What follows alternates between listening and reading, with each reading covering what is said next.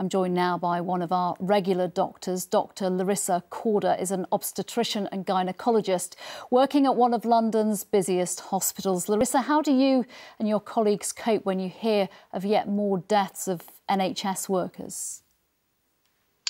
It's so horrible to hear these figures and these personal stories, because behind each one are also other relatives who are suffering. And my heart goes out to all of them, as it does with all my colleagues, because, these are the realities that we are facing. And, much like all these other families, my own relatives are also worried for me. But on the other hand, I think we all realise that the job we have to do and that the job that we go in each day to do is just so important, and that we have to do it. There is no other choice. We're willing, we put ourselves out there, and, our hearts are really in it. We want to help, we want to make a really big difference. And when we all took our Hippocratic Oath all those many years ago, never in a million years did we think it was going to be put to this ultimate test. And now it is being, and you're in it for better or worse. So, in terms of the protective equipment, we are seeing it filter down. Yes, there are still certain pieces that we have to recycle, but the situation is a lot better than it was a couple of weeks ago. And now that I've been redeployed to the intensive care unit, I'm able to see for myself the realities of what this disease is doing and how many people it's actually affecting. And what are those realities that you're seeing? Well, South London seems to be particularly badly affected. We're seeing a huge number of cases. Every single bed in our intensive care unit is filled. Most of the patients are on ventilators. They all, where I'm working at the moment, in one particular part of the unit, everyone has COVID. And we're not just talking about intensive care being relegated to just one department. We are talking about overspill into other areas of the hospital, including theatres. And we've also got a new section of our hospital opening up just to take these patients. So we are dealing with very large numbers, but we have got a lot more staff to help. So that includes myself. I've been redeployed. I volunteered to help and move from the maternity area.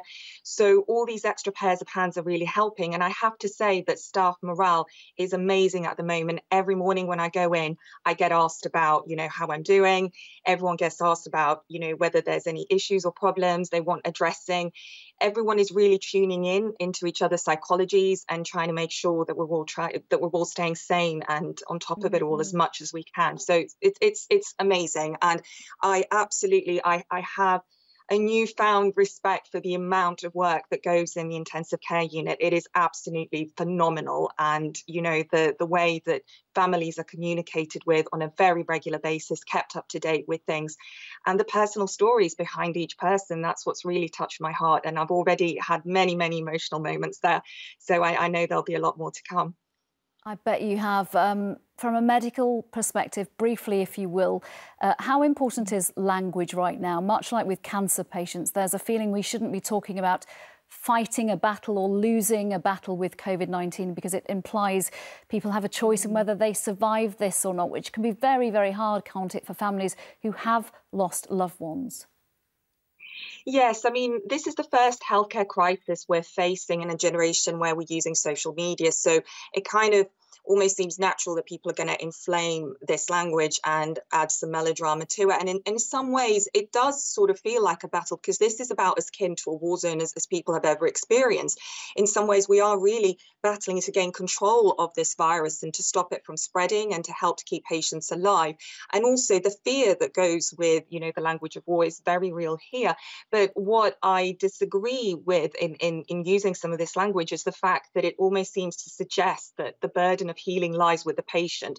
And that's absolutely not true, because, there's patients are helpless when they're affected by this disease. And that's why we're here to help and to use intensive support if we need to try and help them to heal.